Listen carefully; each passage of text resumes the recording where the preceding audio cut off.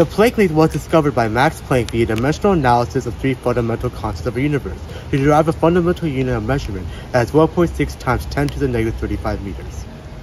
The Planck Length is so small that one Planck length to an atom is the equivalent of an atom to Earth. Planck length defines the meeting point of gravity, quantum mechanics, time, and space. For example, the Planck length is the size of the string-to-string theory or the size of the singularity of a black hole.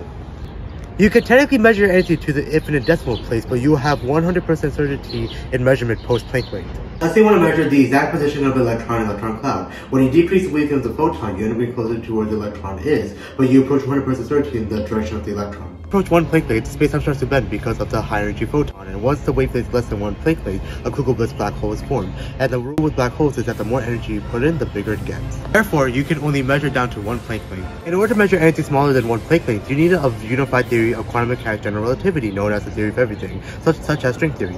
But there is a problem. The string-to-string theory are one Planck length, yet to measure anything, you need a measuring tube smaller than the object. And since you cannot go smaller than one Planck length in wavelength, it is impossible to see the string-to-string theory, making it impossible to prove. But maybe one day, one of you watching may take humanity into new horizons beyond the Planck length. Thank you.